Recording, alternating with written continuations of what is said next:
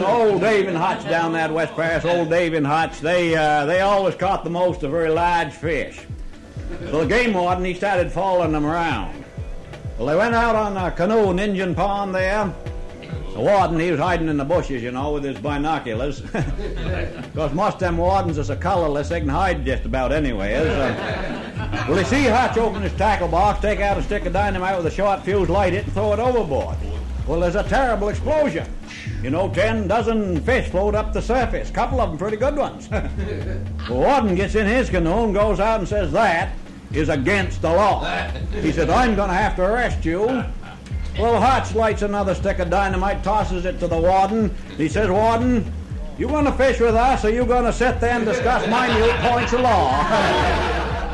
Well, the upper Kennebec River, the East Outlet, is the origin or the source of the Kennebec River. And it's forever been a river, at least in the last, since the last 2 ice ages. And Moosehead Lake is the largest lake in the United States contained within the borders of the United States that wasn't created by a dam. So it's brook trout and salmon fishing, and it's pretty good. Faith is truth, that's why we go. But truth in the faith is irrelevant, don't you know? Oh, what a shame. God is here, but who cares? When cries out loud up in our breath, they seem to feed upon the innocence and say out down of childhood. Don't listen, don't listen.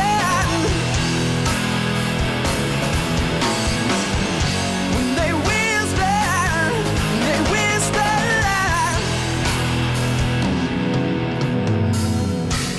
Tip number 12, just tap the brakes, just give them a little touch. For me, fly casting is the essence of the sport. It's exactly the reason that we all fly fish, ultimately. Catching fish is great, but it is fun to play with this toy that we call the fly rod and to see the fly line unravel and land on the water. It's just a great sensation.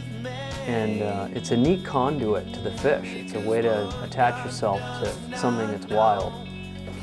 Tip number 72, you gotta let it die. God is here, but who cares? When crimes are loud up in our breaths, they sing. It's one of those togue. They put their head right down, and you can't move them. So nice if you take the line and you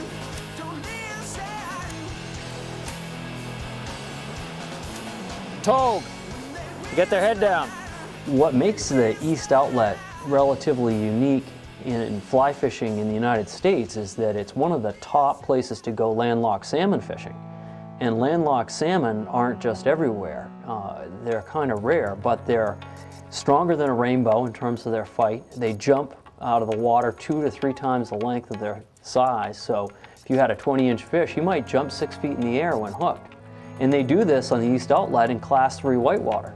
So if you have a 2-3 pound fish, 4 pound fish even, on a fly rod in the right circumstance, you have one of the most spectacular fish fights you might ever have with a fly rod.